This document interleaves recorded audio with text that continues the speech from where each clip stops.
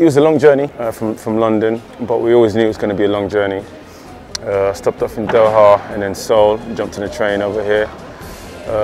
It was fun. I know my travel procedures, my stretching on the flight and all that, and hydration. So it was cool. Jet lag hasn't been too bad. I made sure I stayed up late my first night. So I've kind of half got into the routine. You know, my body feels okay. The setup here is fantastic. The organisation is exemplary, I have to say. The facilities looks fantastic and feels great. I did a bit of a run out today and yesterday. And I feel they've prepared very well for us. So yeah, really looking forward to it.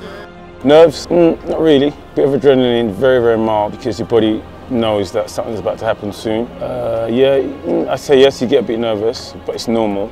And you need that, that slight fear factor ahead of a championship. You know you want to perform, you really want to represent and do yourself and everybody else proud. So of course you're going to be slightly on edge, but I'm used to that. I know how to deal with that.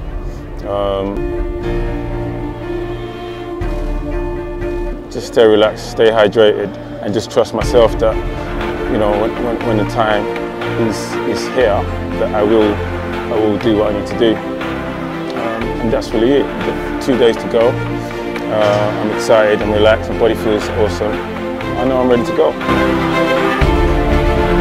Yeah, what I would say I've experienced from the Korean people since I've been here, it's been very positive. They've made me feel really welcome here. Everyone's, as you can imagine, the language barriers can be an issue, but they've been really positive, coming forward to help, to assist. At the tube station or at the airport, with anything, everyone's ready to help.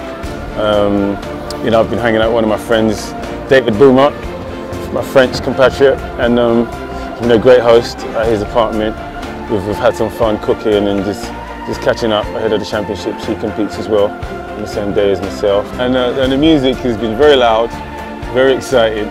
They're letting us know beyond any doubt that there is an event about to take place here. TG, you a star!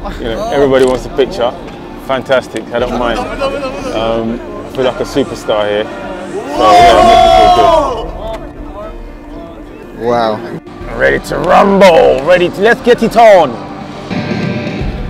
Just want to say a big thank you to all the guys back home sending me lots of messages saying good luck and all that. It means a lot, and yeah, it does help when I'm on the starting line to know that I have a huge support back home. So hopefully I can represent and deliver for myself and for all you guys as well. So keep the love coming. There'll be a live stream I'll be posting up on my Facebook page later today. So please watch if you can. There'll be lots of videos coming up showing the races and how I'm progressing. So please follow me on all the social media fronts, TJLSI, Instagram, Twitter, Facebook. It's there for you guys to follow my progress. Thank you again.